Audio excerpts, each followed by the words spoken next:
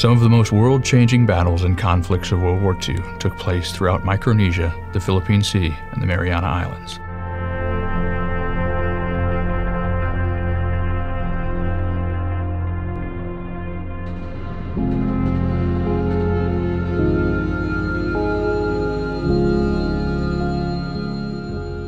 The people of Guam supposed to celebrate Santa Carmelin. That day there was no school, so everybody's free. Everybody's free from school. We heard humming of airplanes coming from the direction of over Roddy Point, no west of Roddy Point. And some people thought that the U.S. Navy is putting out an air show, but it is not. The distant humming was in fact Japanese planes approaching Sumai, preparing to drop bombs in the vicinity, which at the time was the hub of communications for the island. The minute they break formation, they start bombing. The Marine barrack went up in flames. Then the Standard Oil Company, the reserve tank, went up in huge flame and black smoke all over. Then they start bombing the Guam Cable and the Pan Am Hotel and everything surround those, all the resources. What they did is they did not knock off all the resources that Sumai had, so there will be no communication to the outside world. A week after the island was attacked, Japanese soldiers set foot on island and Guam was handed over to them by U.S. Naval Governor George McMillan. A high-ranking Japanese officer ordered that all those people staying in Roddy and Sumai must move into Apla area. That's where the commissary now and the Navy Exchange stand. So we have to move in and build our makeshift home, school, and church, because the Japanese garrison occupied the whole area and whole area in Sumai and Roddy Point. So we have to move away from Sumai. After 4 hours of schooling, then they put us in either the sweet potato plantation or rice field. I work in the rice field by Rock 2 in Agate. Anything that the Japanese rules put out, we kind of ignore it.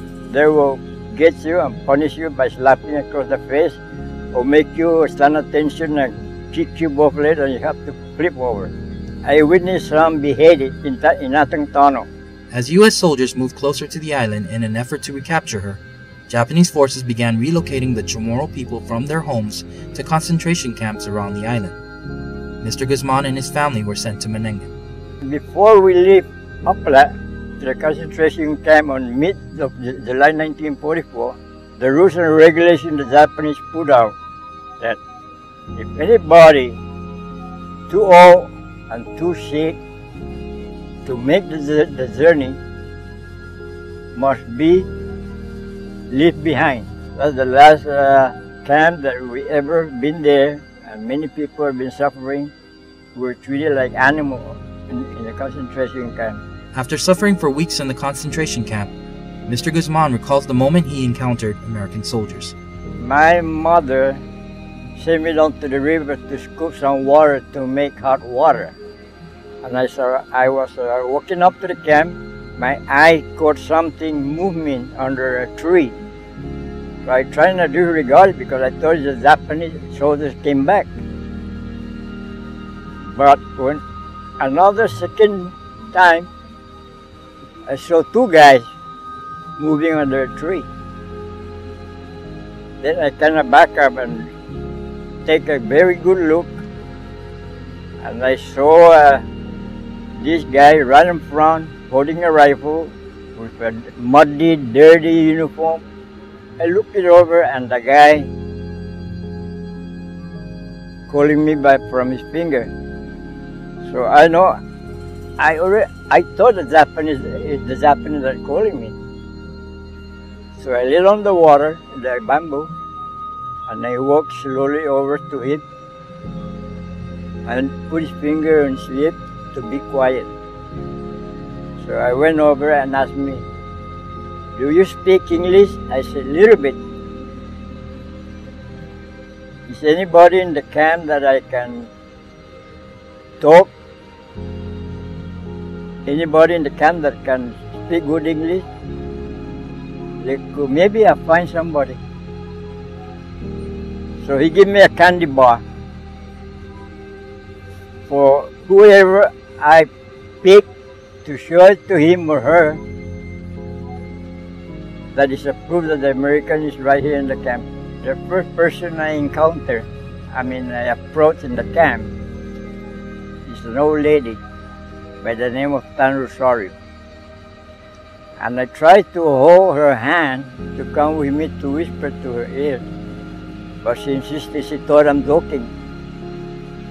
So I told her in Zamora, I said, you have to come with me. I'm going to tell you something. Then I take out the candy bar from my bag, because I put it in my bag so no one can see it. So when I showed that to her, man, she is very excited. Early in the morning, that's when we started getting walking down to Tengu Vista. We going south, west.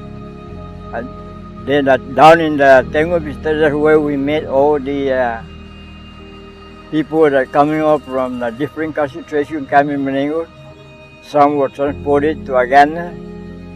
People from the south were transported to Agat refugee camp.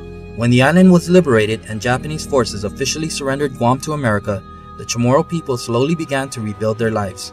Many people returned to their villages. However, Mr. Guzman, as well as others to my residence, were relocated to the current village of Santa Rita, where many of them still live to share their stories. Let them find more history of their ancestors, their grandparents, and they better know where they really came from. It's all up to the children now to keep up their parents' story. Join us as we walk through the history of a war that changed the world 75 years ago. In the coming months, we will honor and pay tribute to those who lived and suffered through the war, and those who died. We will hear stories of bravery and resilience, and of the legacy that has come from it.